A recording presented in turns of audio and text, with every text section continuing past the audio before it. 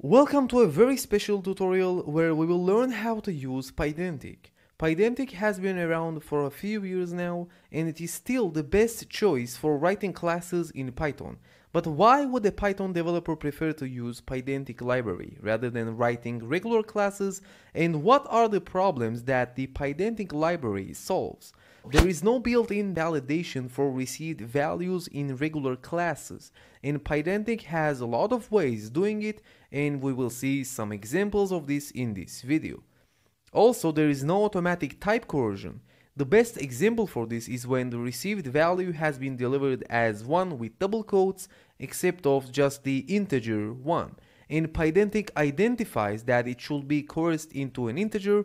In regular classes that will remain a string, which is problematic. And also, data validations are harder to read within regular classes because it requires to write a lot of if statements inside your constructor, like in the example you see right now. And regular classes do not have built-in methods for data manipulation, whereas in Pydantic based classes we have methods like JSON, copy, and much more useful methods for better management of your objects. So much more to learn in this video on Pydantic.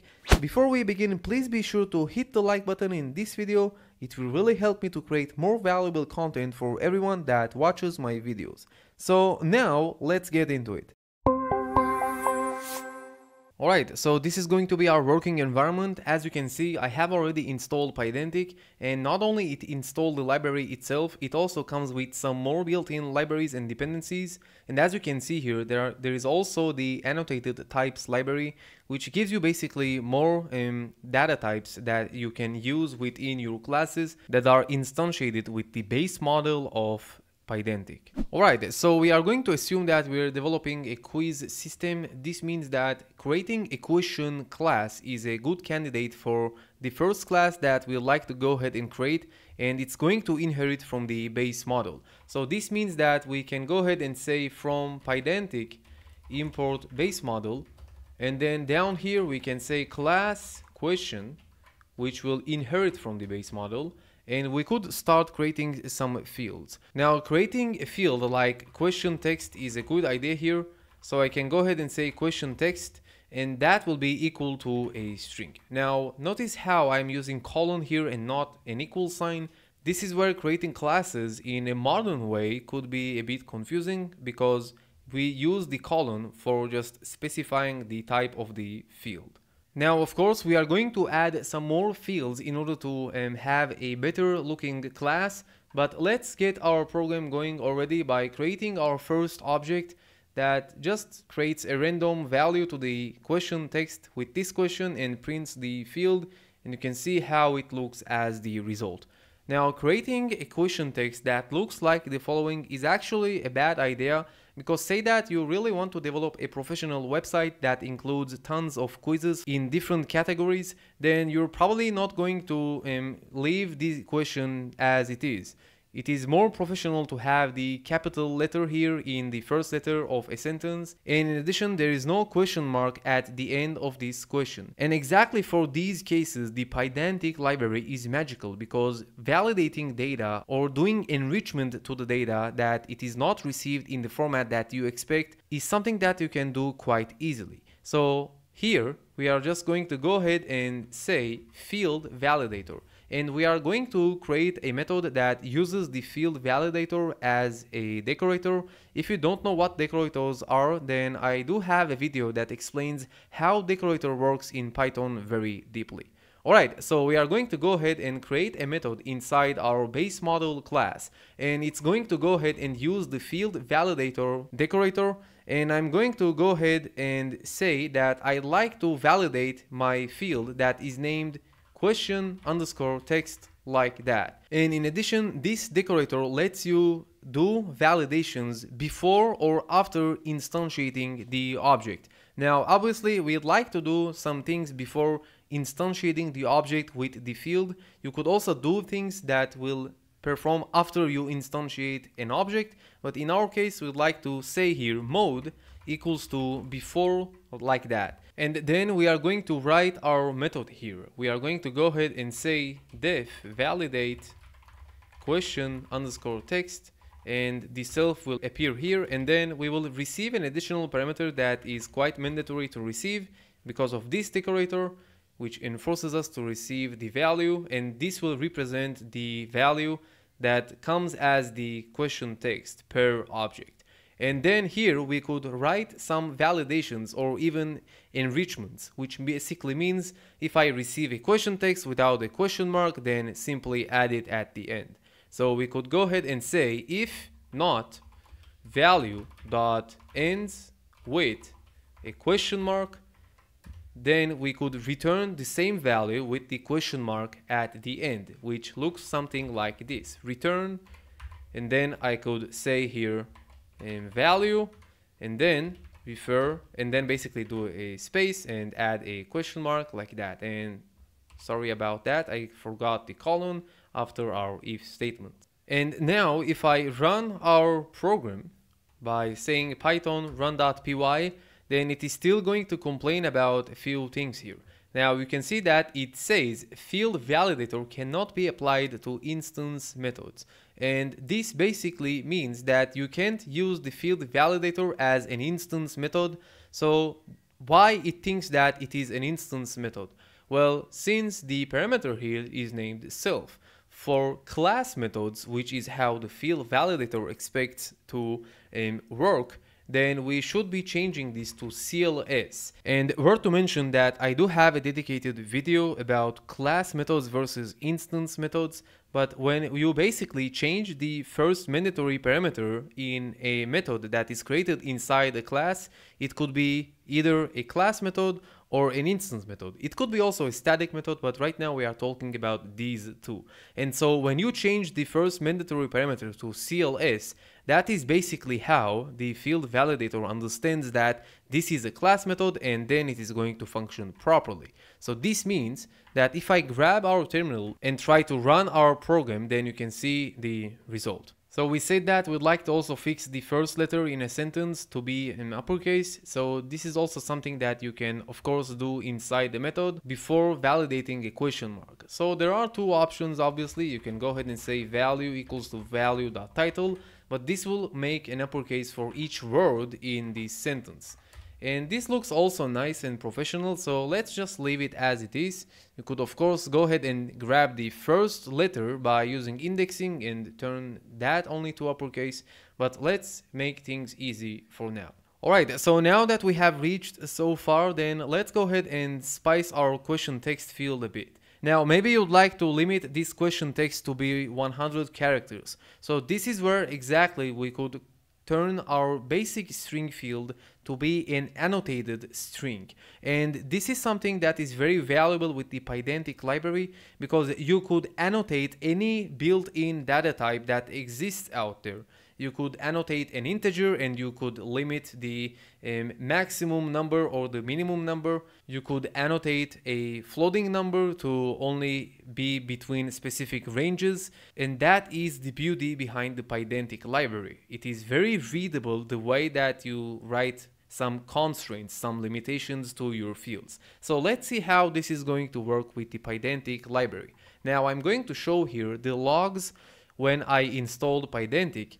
We could see that it comes with some built-in libraries, and one of the built-in libraries is typing extensions, which is very valuable, and we are going to use it just right now. And we will say from typing extensions import annotated, and this is the class that we are going to use, which is going to handle annotations for any kind of field that you will give to it. So I'm just going to change this to be annotated string, and then it expects for an additional class that will help us to write the limitations that we want to write. For example, the maximum length that I talked about.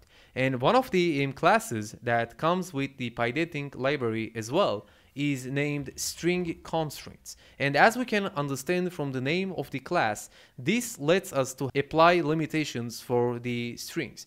Now I'm going to show what happens when I hover my mouse in this class, and we could already read some great attributes that we could give to it so that it will customize our string. We have the ability to change all the letters to uppercase, to lowercase, and we could specify the minimum length and the maximum length, as you can see here in the screen. So let's see the syntax of that. We are going to go here and we will simply say string constraints, and I will pass in maximum length equals to 100.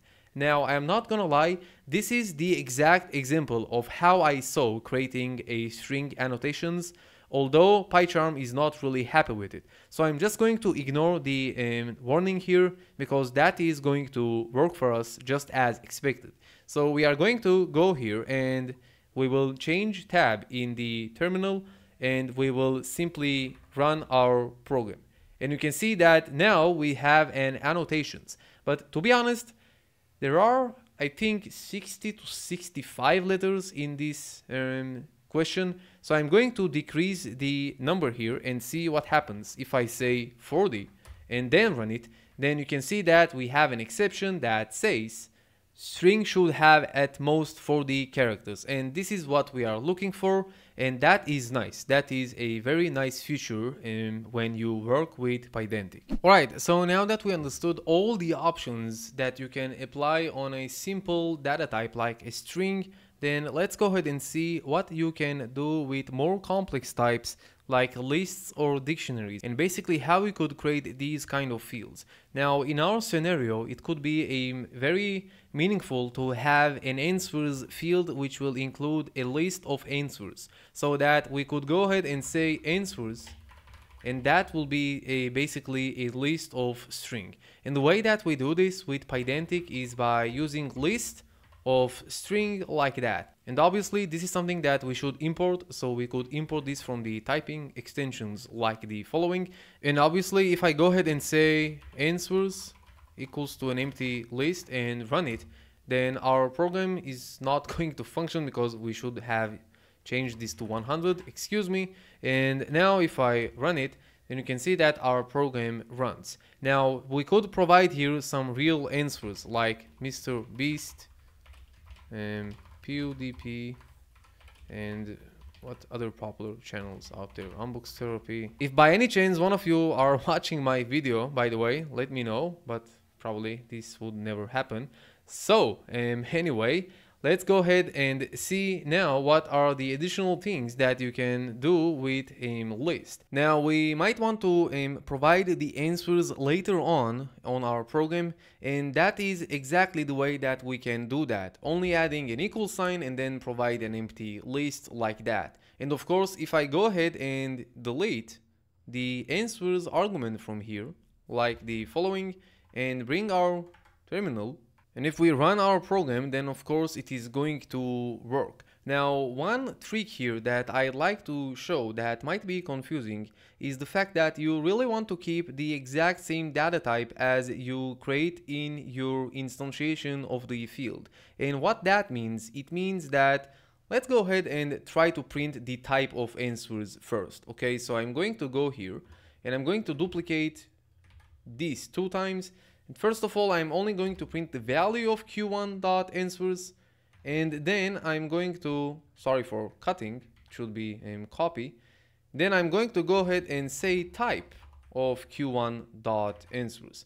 And now if I run our program, then you are going to see obviously that this field is a list. But if you go ahead and do here equals to none, then notice how this is going to be non-type. So that is why you really want to keep the exact same data type. Otherwise, methods like append, extend, etc. are not going to work for you, because the kind of this field has been changed from whatever it was to none because of this default value. So we really want to be careful and provide the desired default value when we create the default values. Okay, so let me take this back to being an empty list like this.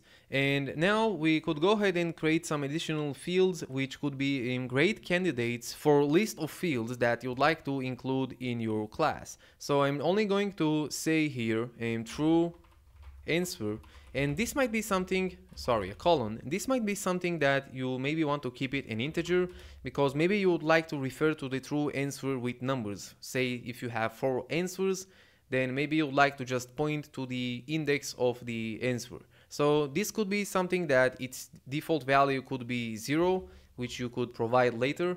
And to be honest, this is where exactly maybe you could make this to be equal to none. And the reason for that, it is because integer does not have too many special methods that maybe you could use later. But anyway, I'm going to keep this 0 so that maybe this could be overridden to a number in range of 1 to 4. And of course here you could create annotations as well. For an integer annotation, I'm going to leave you the challenge of how you do it. Alright, and in addition to that, we could say explanation that could be also an annotated string exactly like this, to be honest, because we'd not like to have 1,000 characters in our string, and maybe I could make this 200 because usually explanation fields are longer maybe than the questions in order to provide a deeper explanation about why the answer is true.